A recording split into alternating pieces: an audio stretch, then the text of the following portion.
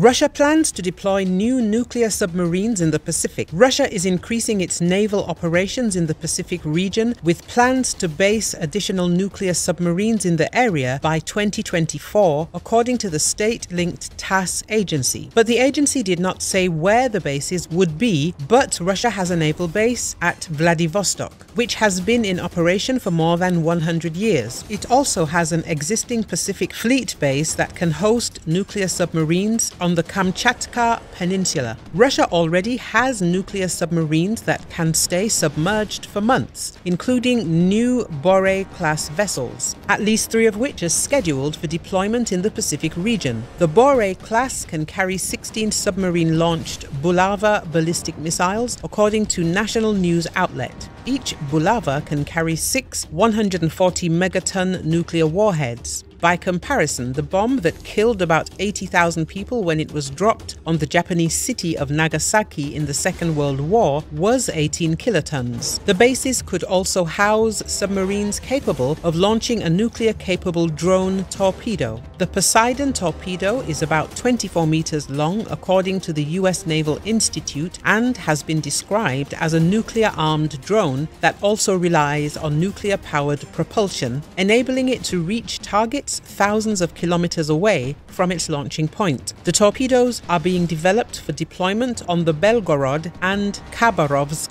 nuclear submarines. Russia said it was working on building 30 of the devices.